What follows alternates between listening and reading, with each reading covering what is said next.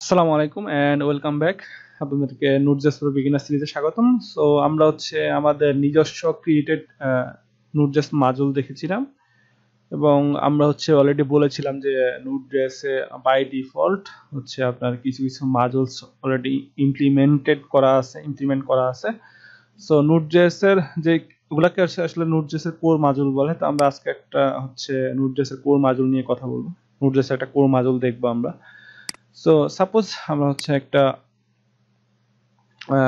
Suppose আমি info নামে একটা জেএস ফাইল ক্রিয়েট করে নিলাম। সো এখানে আমরা Node.js একটা কোর মডিউলস নিয়ে কথা বলবো, সেটার নাম ওএস। ওকে, সো আপনি যদি Node.js এর কোনো কোর মডিউলস আপনি আপনার প্রজেক্টে ইউজ করতে চান তাহলে আপনাকে রিকোয়ার করতে হবে।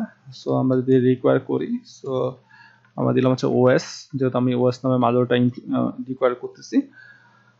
সো এবং ভেরিয়েবল হিসেবে আমরা নিয়ে নিলাম কনস্ট, যে রেজাল্ট আসবে সেটা কনস্ট।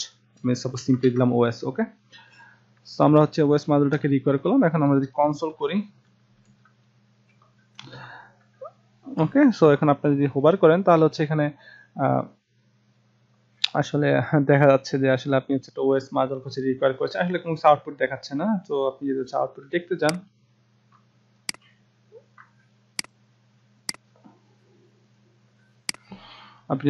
দেখতে চান, সো আমি তাহলে বলে দিই ইনফো।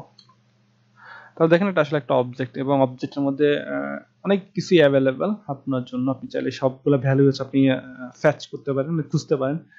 সো তার মধ্যে আমি যদি দেখাই আপনাদেরকে, আমি যদি বলি যে ওএস ডট, তাহলে দেখেন এখানে আসলে আপনি চাইলে আপনার ফ্রি মেমোরি কত সেটা আপনি বের করতে পারবেন। সো আপনি এখানে যদি দেন ফ্রি মেমোরি, সেভ করেন, সেভ করার পর আপনি বারবার নোড আসলে বারবার আমাদের কমান্ড প্রম্পটে গিয়ে দেখাটা একটু মানে একটু লেন্দি ব্যাপার। তো আমি যদি চাই যে ইমিডিয়েট এখানে রেজাল্টটা দেখতে চাই, তো তাহলে আমরা একটা এক্সটেনশন ইনস্টল করতে পারি, সেটার নাম কোয়াক্কা। ওকে, সো এই এক্সটেনশনের মাধ্যমে আপনি এক্সটেনশনটা বিহাইন্ড দ্য সিন আসলে Node.js যে রান টাইমটা আছে সেটাকে ইউজ করে এবং আপনার আউটপুটটাকে ইমিডিয়েটলি আপনার ফাইলে দেখাবে। ওকে, সো আপনি যদি সার্চ করেন আপনি পেয়ে যাবেন কোয়াক্কা নামে। ওকে, সো আমি অলরেডি ইনস্টল করেছি। আপনাদের এখানে এনাবল নামে একটা অপশন থাকবে, ইনস্টল করার পর এনাবল নামে একটা অপশন থাকবে, আপনারা এনাবল করে দিবেন। সো আমি যেহেতু অলরেডি ইনস্টল করেছি, আমি এটাতে যদি আমি আউটপুট দেখতে যাই, সাপোজ আমি টাইপ করলাম Ctrl+Shift+P কোয়াক্কা.js start on current file. So তাহলে দেখতেছেন আসলে এটা যে আমাদের ফ্রি মেমোরি, এটা আসলে একটা আমাদের সিম্বল দেখাচ্ছে। ওকে, এখন আপনি যদি চান যে এটা ফাংশন, যেহেতু ফ্রি মেমোরি একটা ফাংশন, সো আমাদের তাহলে লেফট মেসেজ রাইট মেসেজ দিলে আপনাকে এখানে ফ্রি মেমোরিটা দেখাচ্ছে। ওকে, এরকম আপনি আরো অনেকগুলো ইনফরমেশনে পেতে পারেন, যেমন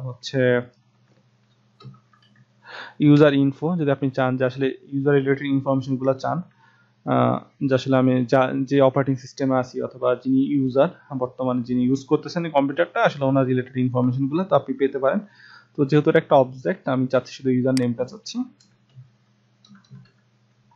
ইউজার নেম আপনি চাইলে তাহলে দেখতেছেন আসলে আমার ইউজার নেমটা যেহেতু আমাদের শামীম, সো তাহলে ইউজার নেম এখানে শামীম দেখাচ্ছে। ওকে, তাহলে আপনি ইউজার রিলেটেড ইনফরমেশনগুলো আসলে এখান থেকে পাচ্ছেন। আমরা যদি একটু ট্রাই করি,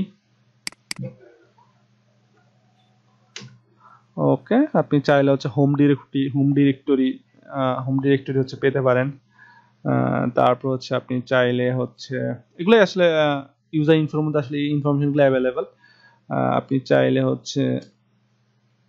হোস্ট নেম, আমি আসলে বেসিক্যালি লোকাল হোস্টে আছি, আপনি চাইলে হোস্ট নেমটা পেতে পারেন। তারপর আপনি কোন প্ল্যাটফর্মে আছেন, আমরা চাইলে সেটা পেতে পারি। ওকে, যেহেতু আমি Win32 তে আছি। ওকে, সো এরকম আপনি সব ইনফরমেশনগুলাই পেতে পারেন। ওকে, সো আশা করি বুঝছেন আপনারা যে Node.js যে কোর মডিউলগুলো আছে এগুলো আসলে সেগুলোকে কিভাবে ইউজ করতে হয় এবং তার মধ্যে দিয়ে কিভাবে আপনি ইনফরমেশনগুলোকে সর্ট আউট করতে পারেন। ওকে, সো দেখা হচ্ছে নেক্সট ভিডিওতে। ভালো থাকবেন। আসসালামু আলাইকুম।